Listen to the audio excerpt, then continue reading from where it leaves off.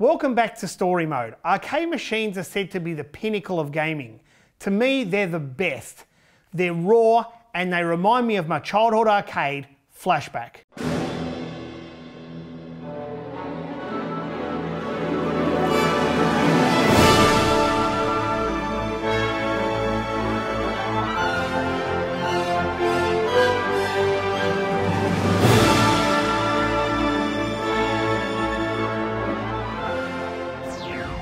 Welcome to 2006, where two of my favourite movies came out, and that is one, Superman Returns. Yes, it did divide audiences. Some people liked him, some people didn't. I actually thought Brandon Routh did a pretty good job, but no one will beat Christopher Reeve. As much as I love Superman Returns, I don't think anything's going to take the place of James Bond in Casino Royale. I'm sorry. That last hand nearly killed me. This was Daniel Craig's first outing as James Bond, and I have to say he was incredible. I'll also say that Casino Royale has to be my favourite Daniel Craig movie of all time. The movie had everything: humour, cinematography, a great story, and action.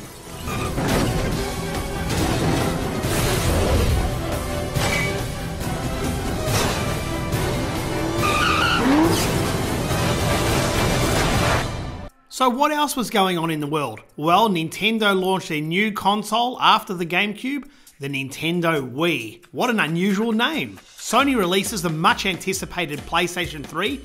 Google buys YouTube for $1.6 billion. Pluto's downgraded from a planet to a dwarf planet.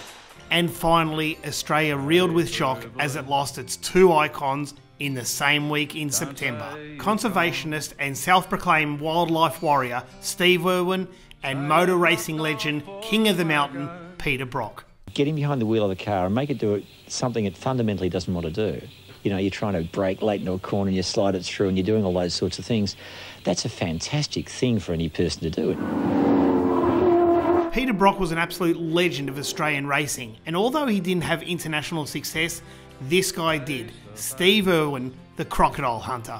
What good is a fast car, a flash house and a gold-plated dunny to me? Absolutely no good at all. I've been put on this planet to protect wildlife and wilderness areas, which in essence is going to help humanity. I want to have the purest oceans. I want to be able to drink water straight out of that creek. I want to stop the ozone layer. I want to save the world.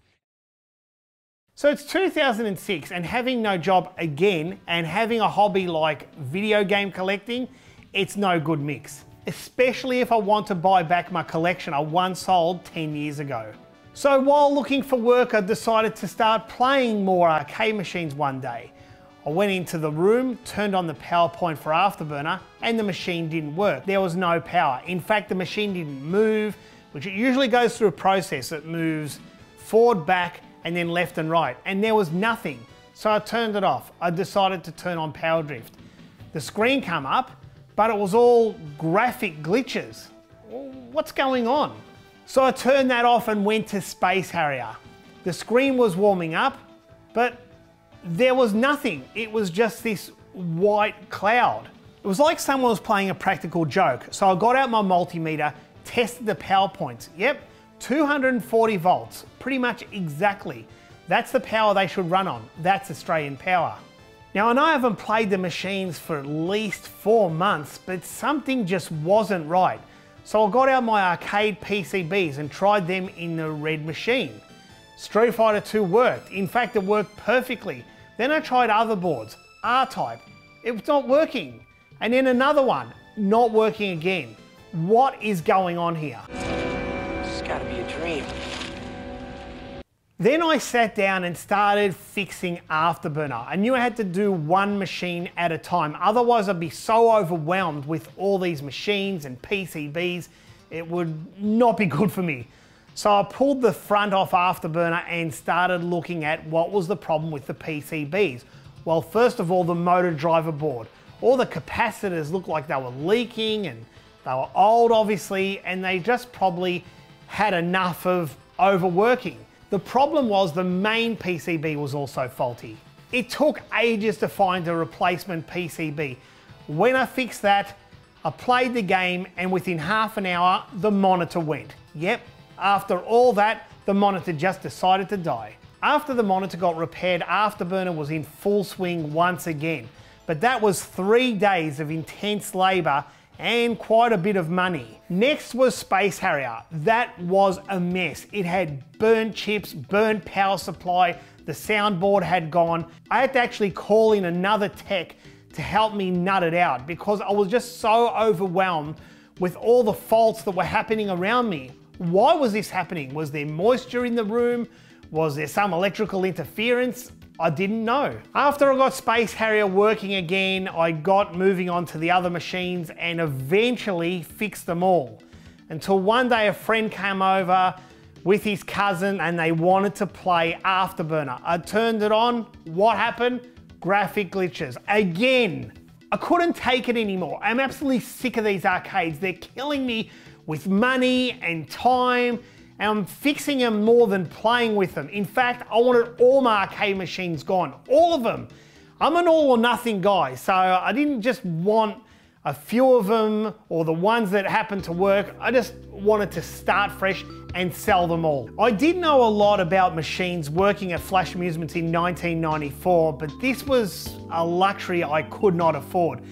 Fixing them was becoming quite expensive, and I didn't have the contacts to buy the right electronics for the right price. So I listed them for sale and started selling them off one by one. Most of the big ones went to Queensland, except Afterburner.